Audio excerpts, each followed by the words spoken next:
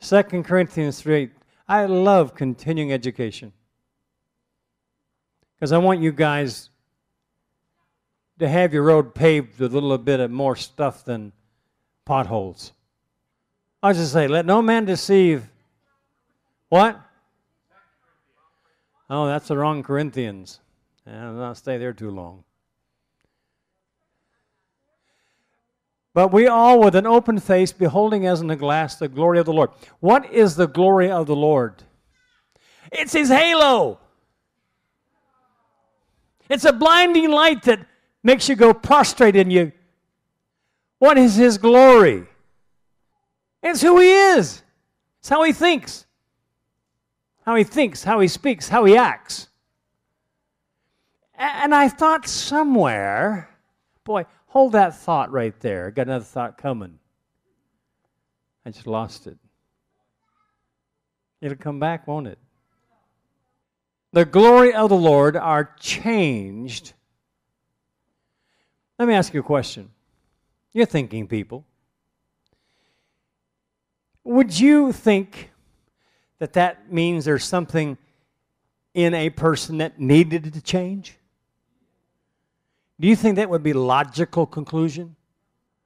So if you're going to change, you're going to change into some fabricated personality of somebody else. Somebody else's image. You're going to have a role model. Most of the role models in America and all the big superstars are dead from drug overdose. For the life of me, I cannot believe how people can be so successful and then blow it and die so quickly over such a stupid way of life. Honestly, in all due respect to them, duh. But some Christians do the same thing. We stumble through life having a pothole experience because we don't want to change. Could I put some asphalt on your road? I don't mean to offend you, but this is coming to me. For a lot of people in this argument, it's either my fault, it's your fault, or it's asphalt. That's all I hear. Everybody's got to have a scapegoat. Come on now, you've been around a while. It's okay to be honest, isn't it?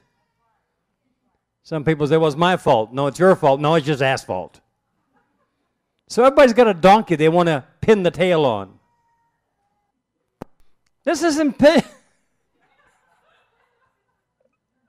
Sure glad I'm with family tonight. If you're a visitor, welcome.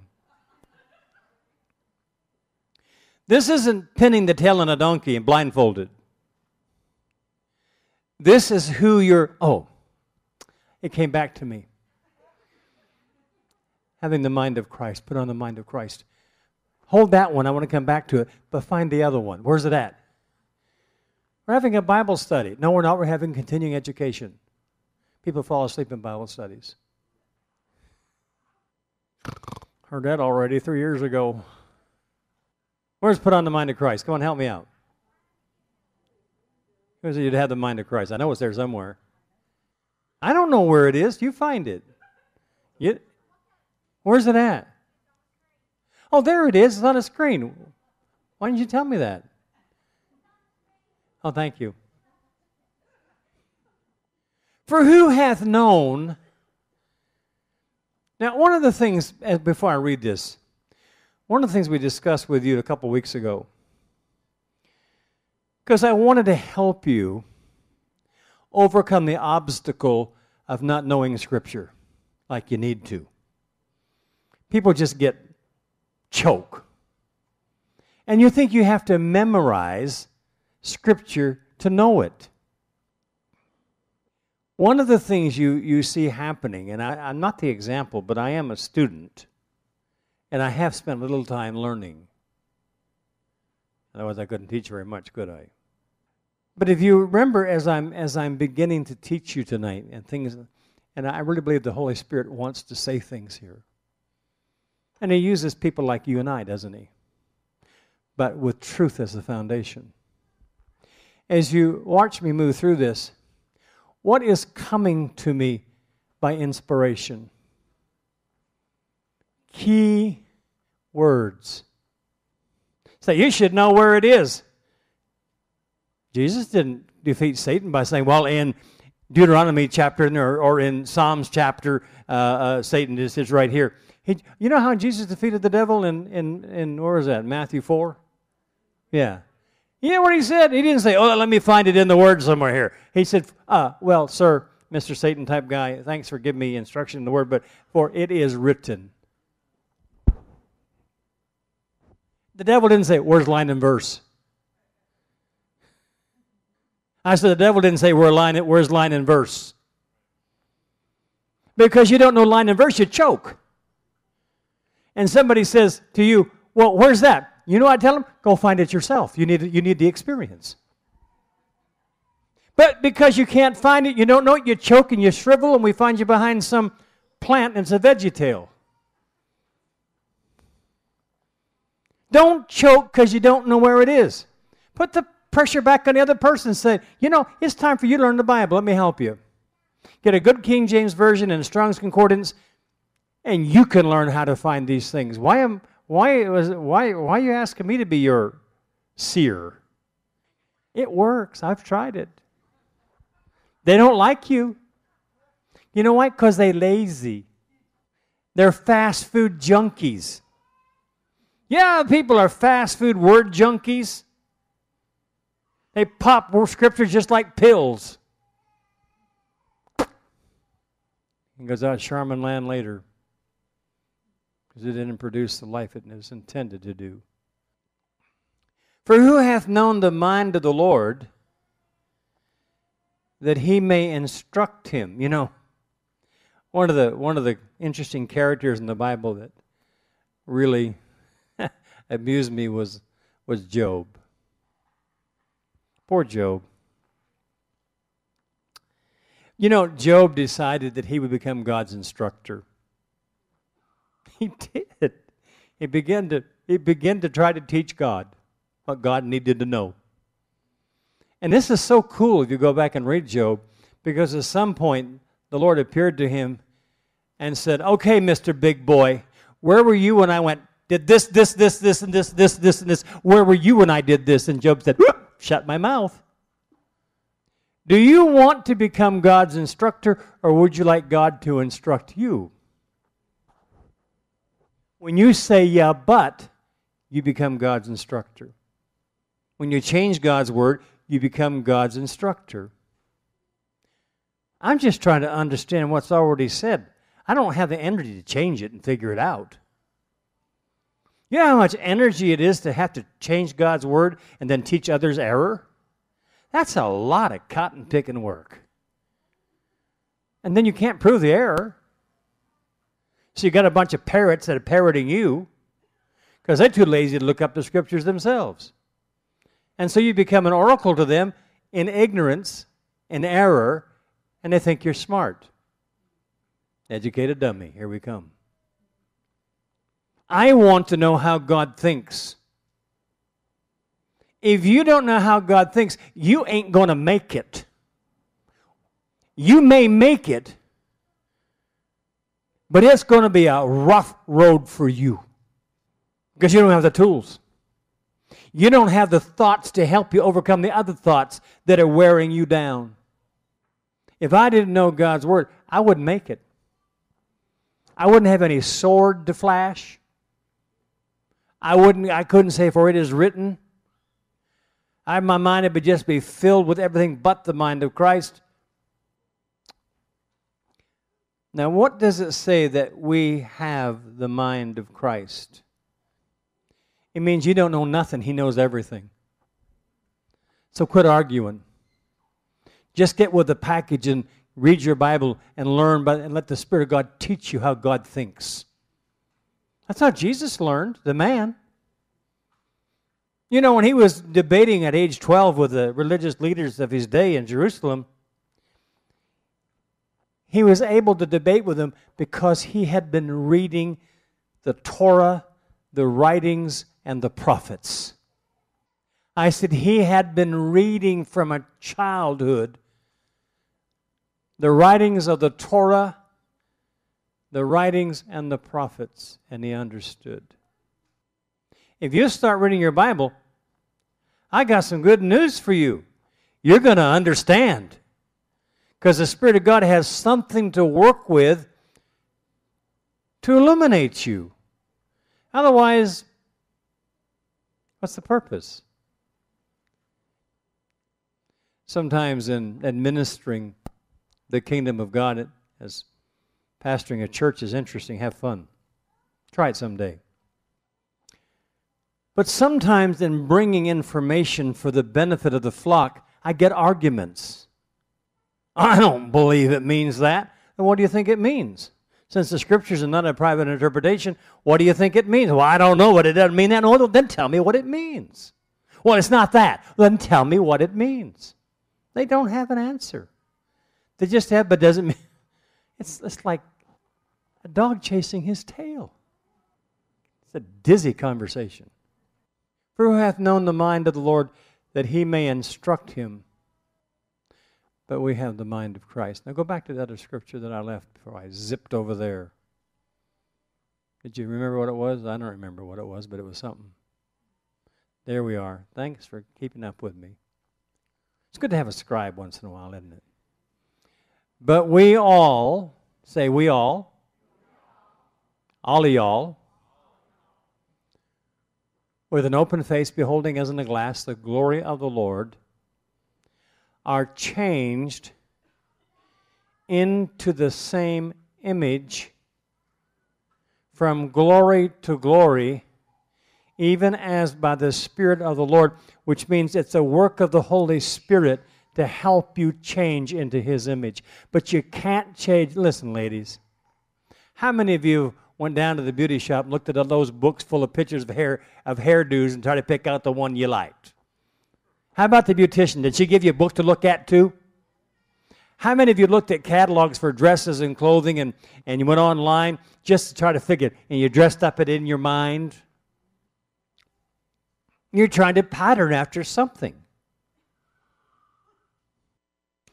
Find, seek ye first the kingdom of God again. That's interesting. But seek ye first the kingdom of God and His righteousness, and all these things shall be added unto you. How many? How many? How many?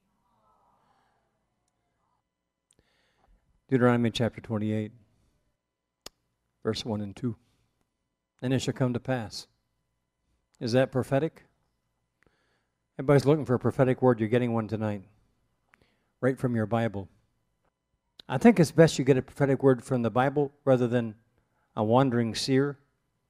Although God does use individuals to speak for Him, don't get me wrong. I would not have the ability to say otherwise. But many people are looking for seers and not for God's word. They're looking for a human that can divine for them. And it shall come to pass. Is that prophetic? What's the next word? Well, that was quiet. I lost them, Pastor John. They're sleeping already. What's the next word?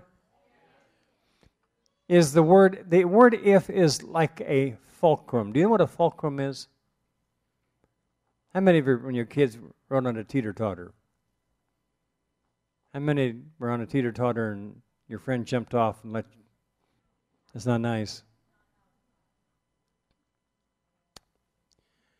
It's the point of tilt.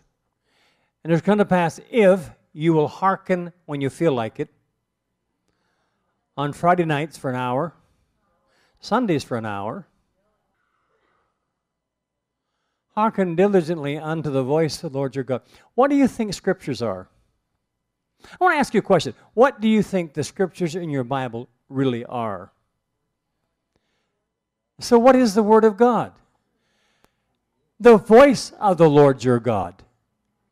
I said, it is the voice of the Lord your God. That's what they had in the Torah.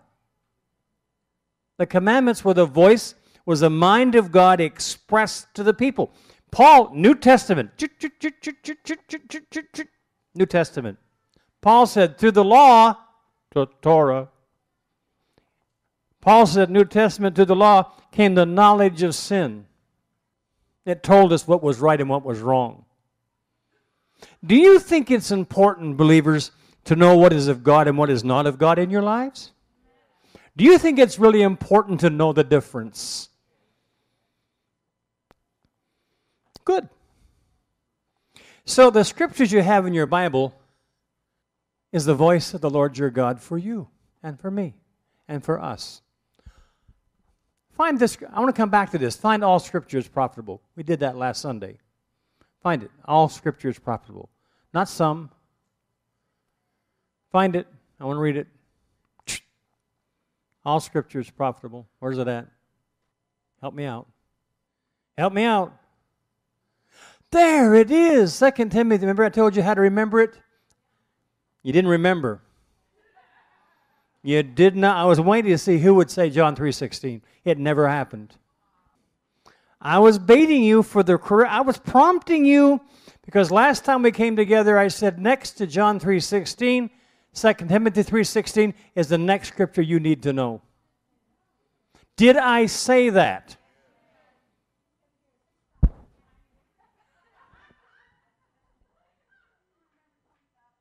You remembered eventually. I didn't hear it.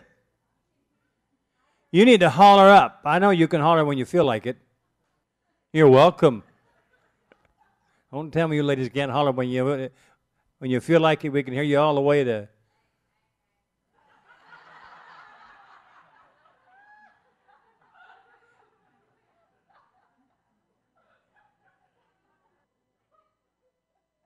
Come on in. Welcome. Glad you could make it.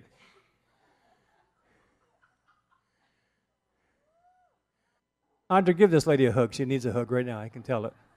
Get up and go give my sister a hug. Tell her she's loved in Jesus. And tell her you love her too. Give her a hug. So he didn't do that with me. You're welcome. I see you there. How did you come to church late? You get a hug. It works around here. All Scripture is given by inspiration of God. Come on in. Is she with you? Come, she's right over here. Now, Audrey, you know what you have to do? Passing out hugs and say, I love you. There you go. Thank you for coming. Yeah, oh man, that was patting the whole back over there. That's getting cozy. Are you okay with that? Yeah, I tell you what, it's good stuff. Who else wants a hug around here? Give somebody a hug. Come on, get up and go get somebody a hug. I don't feel, I'm all these, you talk about I did that and I had, it looked like a hound dog, a basset hound dog walked into this place. A basset hound dog, why? Well, I didn't get a hug. Get somebody a hug.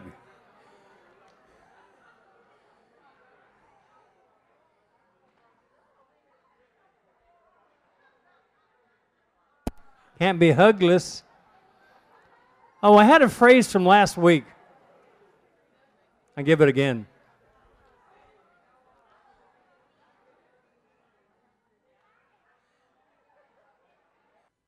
Hey, find your seats, please.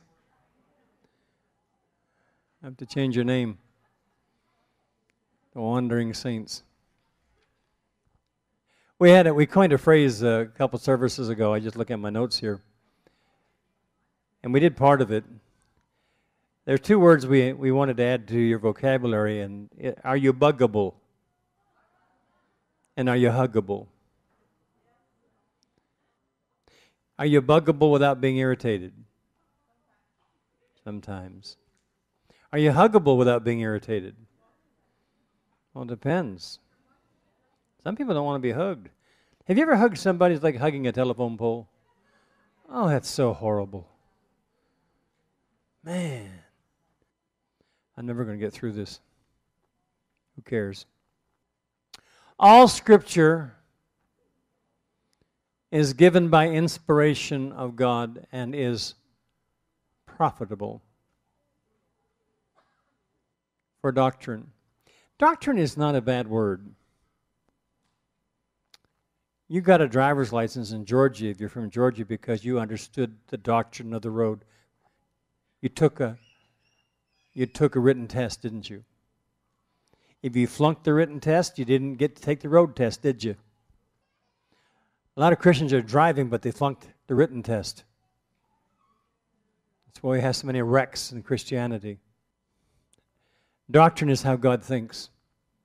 That's all it is. You can't be afraid of doctrine. Because if you didn't want doctrine, all you have is density. Duh.